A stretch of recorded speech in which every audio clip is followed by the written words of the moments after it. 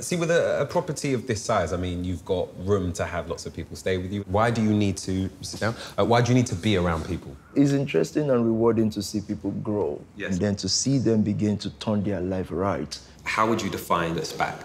We may be ahead of our time, but it's revolutionary. It's doing church in a completely different way. Hungry young people eager to know God and to succeed in life. Why do you think so many young people come to SPAC Nation? What are you doing differently to every other church? Inspiration. Forget about the cars or the watches. Whatever inspires. You can't forget about it. Though. No, but I get it. I have to challenge you on that, but you can't forget about that because No, I've walked in, I'm a grown man, and as I walk in and I see those cars, I'm like, wow, this really is impressive. This is something. This is somebody who's achieved something. If I was 15, it would blow my mind. It inspires. That's what selling drugs for.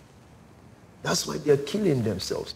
I've got to be able to attract them in order to pass my message across to them. If you're successful in bringing young people into the church and something happens to the church, let's say it collapses, what happens to those young people? We will make sure it doesn't collapse. The church itself is people. If people don't collapse, the church can't collapse. I have to ask because, I mean, it would be remiss of me not to. This is a beautiful home and incredibly impressive property, and there aren't many pastors that are living like this. You know, I've passed 4 cars on the driveway, and this is a gorgeous 8-bedroom mansion. How are you paying for all of this? So I learned about property and housing a long time ago. And so that helped me to raise investment to put into other people's businesses. Are you a millionaire? Not yet, but I'll get there. I used to be. And what happened? Church happened. What does that mean? Church happened. Did you put your money into the church? No, I had to focus more on church and put whatever I get into the young people. One thing that you're very open about and speak about on a constant basis is the amount of businesses that you have, Yeah. the amount of business that you're in. Yeah. What are those businesses? You're talking from the energy, we've got pharmacy, we've got food, we've got the crypto trading company, and then we've got very good property companies. And you had a few that shut down within their first year of trading, right? Maybe 1 or 2.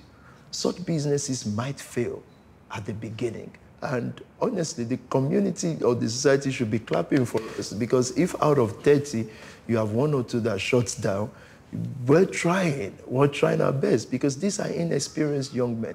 It sounds like the church is one thing and the business is another.